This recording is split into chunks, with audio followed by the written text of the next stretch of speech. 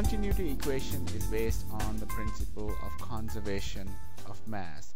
So for example, for a given pipe, the amount of mass entering during a time interval delta t is same as the amount of mass leaving the system during that time.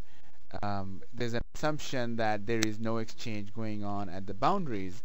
So what exactly happens during this time interval delta t? For example, if the area, velocity, and density at the inlet of the pipe are A1, V1, and ρ1, then during delta t time, the velocity moves a cross section by a distance which is the velocity times the time interval.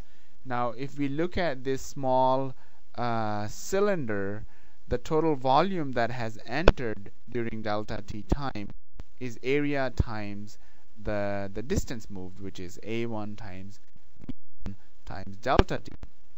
And if this is the volume entered, then the mass entered will be the fluid density times the volume.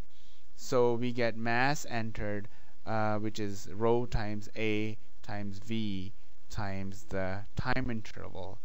We can do the same thing at the outlet, and knowing that the cross section at the outlet is A2 and velocity of exit is V2, we can create a similar equation which will be density times area times velocity and times a time interval.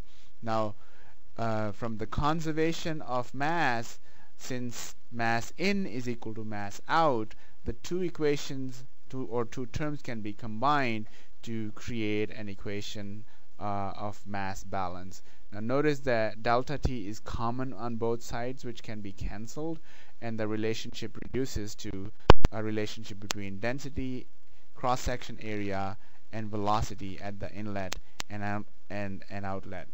And also, if we impose the condition of incompressible fluids, which is true for case of water at normal speeds, the density is constant and it does not change from inlet to outlet, and in that case the density can be cancelled, and we get the equation A1 times V1 is A2 times V2 are equal, and this is the continuity equation.